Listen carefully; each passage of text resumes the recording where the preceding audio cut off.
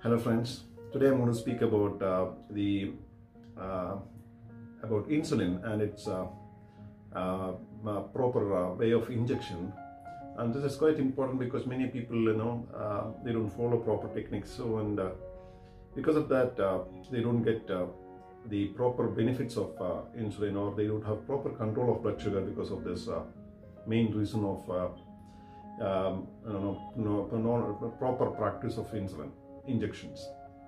And in that, I'm going to tell you about other major aspects about insulin which you are supposed to know. And when we say about insulin, we have to know about the types of insulin, the time to inject in a day, and where to inject, and how to store insulin, and how to transport insulin. Suppose you're going from one place to another in a flight, how to transport insulin, and when to change the needles of the syringe or the needle of the pen, and how to inject, the actual technique of it. The types of insulin, if you see, there are about 4 types mainly nowadays. Previously we used to have other insulins, but now we have pre-mixed insulins, which are actually 30/70 or 50/50, and these injections we have to take twice a day, twice a day.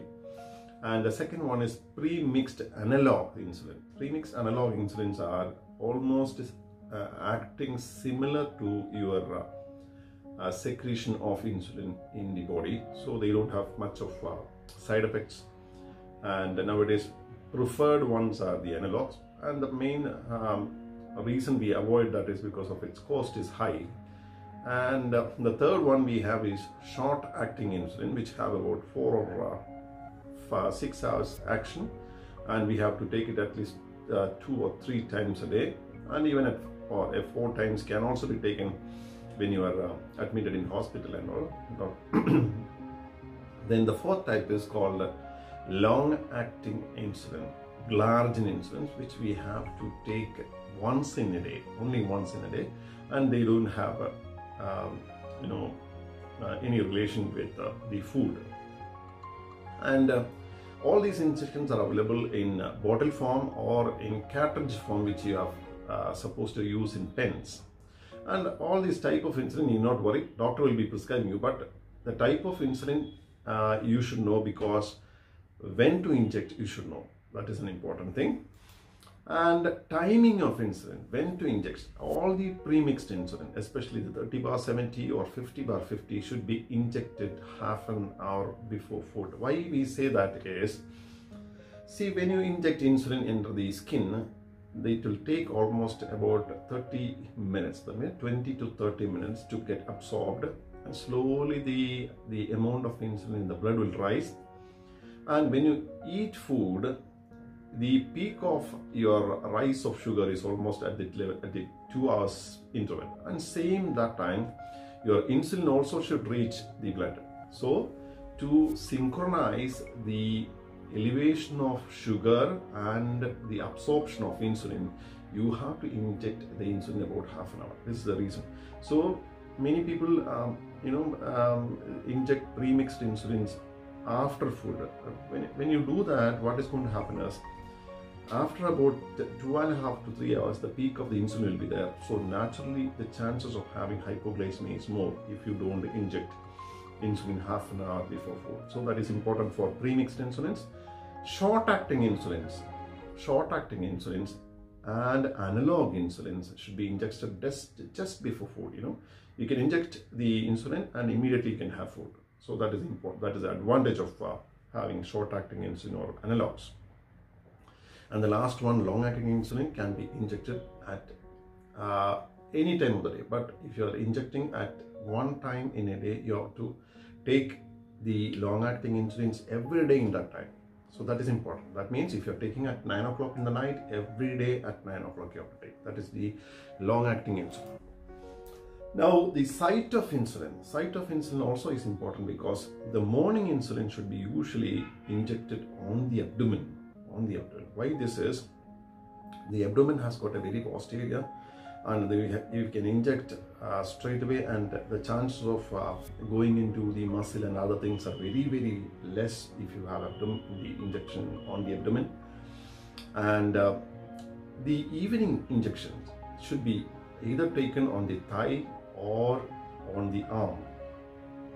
Why this is, when you inject the insulin, morning insulin, on the arm or the thigh, what is going to happen is you start walking, see, daytime you will be going for your work, or you will be moving around in the house. So that time the absorption of the insulin will become faster because of the high amount of blood flow into your thighs and arm. So naturally what happens is the insulin will get absorbed faster, and the peak of the insulin will be usually at a faster speed. That means you are supposed to get the peak at 2 hours, but you might get it as 1.5 hours. And one more problem is, when you are taking 2 times insulin, the insulin is supposed to act for 12 hours. So if you take a morning insulin on the thigh, the absorption will become faster, and the required duration of time action will not be 12 hours, it will be less than that. So that is also a problem. So we have to take the morning insulin of all premixed insulin on the abdomen, and the evening insulin should be either on the thigh or on the arm. And when you inject, you have to change the sides, rotate the sides, we tell that. That means if you are injecting insulin on Sundays, it would be Monday should be a second side, Tuesday should be a third side. Like that, you should start changing the injection site. This is important because once you inject insulin at the same site every day, what is going to happen is the injection site will become, skin will become thick naturally, because you are going to have scar there. And one more thing what can happen is the subcutaneous fat which is there at the site of injection might get fibrosed, atrophied, and the absorption of the insulin become less, so you may not get the required absorption or control of blood sugar if you inject at the same site every day. So you have to rotate the site. That is also important. And always remember, when you open the bottle of the insulin, write the date on the bottle of the insulin. Why this is, see, every insulin nowadays, all human insulins are DNA recombinant insulins, and they have half-life for 1 month after opening. That means if you open the bottle today, after 30 days you have to discard it if you're not keeping it in the fridge. Okay, and this is important because, see, after 1 month, you use insulin today, and after that for some time, for some reason, the doctor will tell you not to use insulin, and you keep it like that for longer duration of time. Naturally the insulin become less active, and you may not get the required benefits of insulin. And once you take the insulin bottle, after writing the date on it, you are supposed to roll the insulin bottle on your hand for about 10 times. Okay, why this is, the premixed insulins are usually cloudy insulins. If you look into the bottle, it will be cloudy, it will be like rice water or milky in color. And that milky thing is because of the sediments in that, and you have to properly mix that insulin on your hand by rolling it. You are not supposed to shake the insulin. You are not supposed to shake it. Once you shake it, it will get crystallized, and the action of the insulin will become reduced. And always do practice this.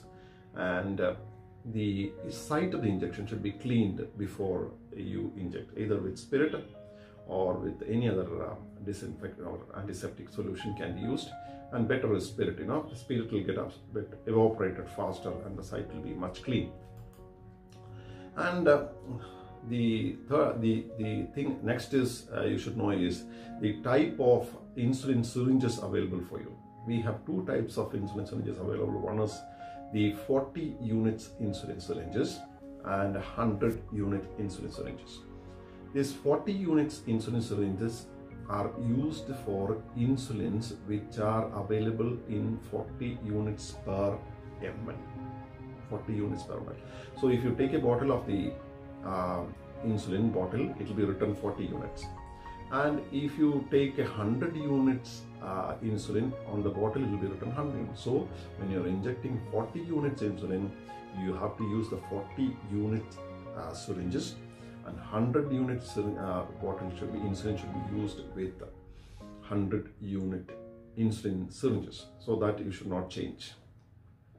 And why this is because many times people come from the Gulf countries, and there they have available 100 unit syringes. You know, this happened to one of my patients, and they get in huge number. You know, 100 unit syringes will be easily available for them. And when they come, they bring it. And here, when they come, they buy 40 units insulin, and they inject this 40 units insulin in 100 unit syringes. So that is going to have less benefit for the patient. So this you should keep in mind. Now, while injecting, you know, many people try to pinch up the skin, you know, they just lift up the skin like that. If you're doing that, it is fine. But when you're doing that, you should always hold it at a little separate, you know, so finger should be at a little different distance and not very close like that. Okay, so nowadays the needles which come are very short, you know, they are just 0.5 to 0.6 millimeters. So naturally, if you inject it, is going to go under the skin only, it will not go into the muscles. So you can be safe injecting straight into the skin without pinching. And after injecting, you immediately should not withdraw, you know, to remove the needle. So you wait for about 2 seconds so that the entire insulin gets into, you know, the needle size. If you see, the bore of the needle is so small, so it may not go that fast into the skin, into the body. So you have to wait, slowly inject, and wait for about 1 or 2 seconds before you take out the syringe. And after removing, a small amount of bleeding can be there, and that is quite natural. You don't worry about that. And if there is bleeding, you can just press that area, you know, just hold your finger and press it there for about 1 or 2 seconds, and that'll be fine. And always remember, you're not supposed to massage the area which is injected. You know? Insulin massaging is not advisable at all. You are not supposed to do. And coming to storing of the insulin, when you store insulin, always make sure you store it on the door of the fridge, you know, door of the fridge, not just immediately under the freezer. Okay, and why this is, once the insulin is frozen, okay, once it is frozen or over suppose it comes to about 1 or 2 degrees, insulin is supposed to be stored at 4 to 8 degrees centigrade. Okay, so if you come to 0 degree, so when it's become frozen, what is going to happen? It will become again crystallized, and the potency of the insulin will be lost, and you will not have any benefit later when you inject it. So always make sure it is stored on the door of the fridge. Now, about pens, I have told you about syringes. Naturally, pens also must be explained, and I will be showing that in a different video. How to use, how is pen used, what are the parts of the pen, that be explained in a different video. The insulin now available are all human insulins, DNA recombinant insulins, as I've told you, and these insulins are potent for 1 month in room temperature. So that you should know. So every time you need not keep the insulin in the refrigerator, and the recurrent again you make it cold, make it room temperature. So like that, it is not advisable. So you can keep it in the room temperature where there is no direct sunlight or heat. That is the only thing. And this insulin will be potent for 1 month. And suppose you have bought 4 or 5 vials and you want to store it first, then always make sure you store that insulin on your refrigerator door. And transporting insulin also sometimes very commonly, because we travel and we want to carry insulin with you when you travel in flight and all things. So you should always make sure it is packed in an ice pack or in an ice box, and the temperature should be at least maintained for about 8 to 10 hours. Okay, and when you travel in the flight, you always make sure you carry it in your handbag, not in the luggage, because the luggage room of the flights are in minus temperatures, and naturally your insulin gets frozen and you have to throw it away. So I've told you, and make sure you carry your insulins in the handbag of the or in the cabin bag of the flight. Now, many people ask me about when are you supposed to change the needle of the pen or the syringe. So it is as taught, the syringes and the needles are for single use, okay, single use. But being a country like ours, we can use it for about 6 or 8 times, depending on the way you use it, because repeated using can cause contaminate. One thing is that, and the sharpness of the needle also will go. And try to use the needle or syringe as many less number of times as possible, and always make sure you keep the cap of the needle always tightly closed when you are repeatedly using it. That is very important. Now, the problems of the insulin, if you see, there are so many problems that people might tell, but the main problem with insulin is hypoglycemia. Hypoglycemia is a condition where the blood sugar will become low and it is less than 65. And once it is less than 65, the people will feel excessive hunger, okay, excessive hunger, sweating, weakness, giddiness, and sometimes if it is not treated properly, the person can become unconscious also. So it is important, very important for you to recognize it and treat it, okay. So that you should keep in mind. And there is one more condition which is called hypoglycemic unawareness. That is again important, because see, once a person gets hypoglycemia frequently, that person may not have symptoms of hypoglycemia, especially the hunger, the sweating, the giddiness, the weakness, nothing will be felt, So such people, once they fall unconscious only, people will know that he is having hypoglycemia. That you should keep in mind, and that should be taken care of. And other smaller side effects of insulin are the swelling at the site we inject, and there can be itching, there can be redness, there can be sometimes infection if you're not properly taking care of the insulin site, and that is possible, but they are all meager adverse effects.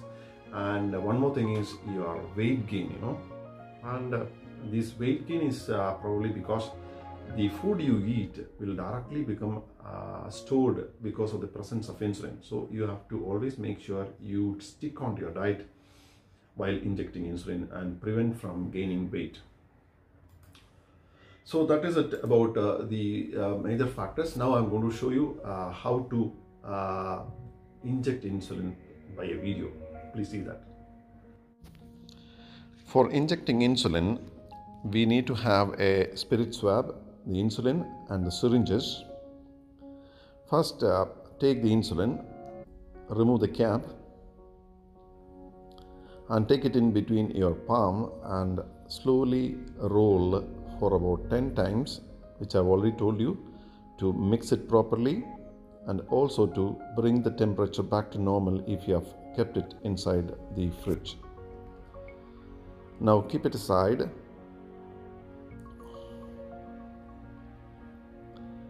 Take the syringe. The syringe has got a red cap in the front and a white cap behind for the piston. You remove the piston cap. Now if